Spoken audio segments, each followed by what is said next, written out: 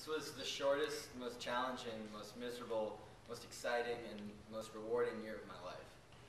I know myself now better than ever before, and I've become someone I didn't always think I could be. For those reasons alone, I owe everything to the individuals who were there for me along the way. Before I recognize them, I'd like to walk each of you through this past school year through my own lens. A lens that won't quite show you the honey and Rice Krispie treat covered Dr. Nunez, pied Mr. McKenzie, the outrageously out of place yet oddly fitting Techno Girls basketball game, Mr. Kerr literally almost falling off the stage due to dizziness, the roller coaster cheer, or the horribly embarrassing yet equally fun cowboy theme night. But rather a more serious perspective, and behind the scenes look at some of the primary issues that came across Student Council's desk this year. Sarah and I both had lofty goals set for this year, and while we were fully prepared and willing to see them carried out, we in the Student Council continually found ourselves running into roadblocks along the way. The majority of our energy throughout the summer leading up to the school year, and through fall and most of winter, was spent dealing with Discovery Week. Unfortunately, after months of work, we were unable to reignite the spark Mrs. Corda had worked years to create. Due to the program's innovative nature, required extensive planning, and unavoidable fees, the spring of 2010 proved to be unfit for such an addition. While this was both discouraging and time-consuming, we felt we did everything in our power to give it the best chance possible. This early setback, while taxing and unfortunate, taught us a great deal about how much it takes to truly make a significant change around here. And that newly acquired knowledge only helped us as we ran into similar frustrations later in the year. As the year progressed, we began to understand that many of the things we wished to change to improve our community were things that were deeply entrenched within our school's history and culture.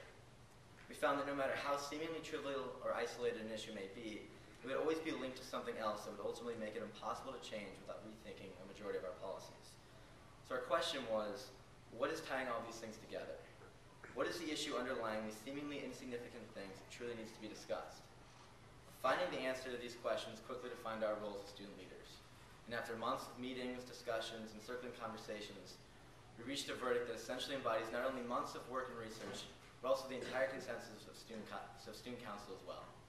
This verdict will be sent out to all of you via the next school newspaper, and will be seriously discussed with various authority figures over our final 2 weeks in office, as Mr. Lee mentioned. But until then, let me now take a moment to thank those who are equally responsible for this year running the way we did. Mr. Lee, you've gone above and beyond what your job title requires. You are most responsible for my overall development this year. Whether it was a meeting on Saturday morning or Tuesday night, it was your genuine interest and care for not only the topic at hand, but the well-being of both Sarah and I alike that made us want to work with you. You created an environment for Sarah and I that truly embraced independent student work that was guided by adult advice versus adult supervision. It is this balance that allows you to be so good at what you do, and is what enables the truest forms of student government to exist. This year would not have been the same without you, and the things I have learned from you will stay with me forever. I didn't write this in here, but every single day I would go into your office, and I didn't care what was on my mind, what was going through my head. I would sit down, and we could have so many things on our plate, and you would just sit there and talk to me, and I've learned more from you in those few conversations than I've learned in my entire life. And for that guidance, I can't thank you enough. I mean that. And Sarah, you've been without a doubt the rock of Student Council. While it's my responsibility to run meetings, assemblies, and various other functions, you've been there with me every step of the way, keeping me grounded and on task. I can honestly say that I couldn't have found a better person to work with. But the only person I can count on to send a picture of your adorable baby cousin at 2 in the morning to me if he's dressed. And the fact you were there to help me last night, right around midnight, as I practiced reading the speech to you. Sarah, you put just as much, if not more, time and energy into this school year. And in no way should that go unnoticed. I couldn't have done any of this without you, and you're one of my best friends, so thank you for that.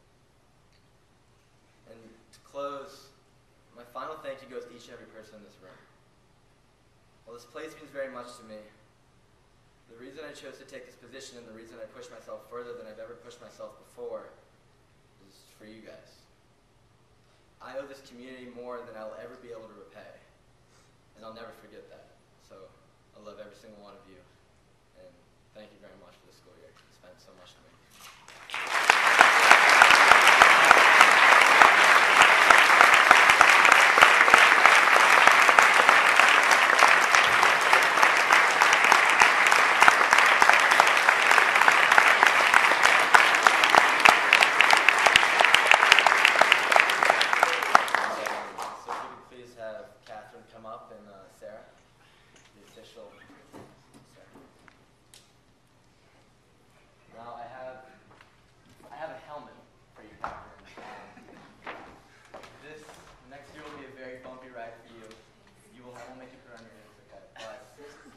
many things thrown at you. It would be one of the hardest things to do, but like I said, it'll be one of the most rewarding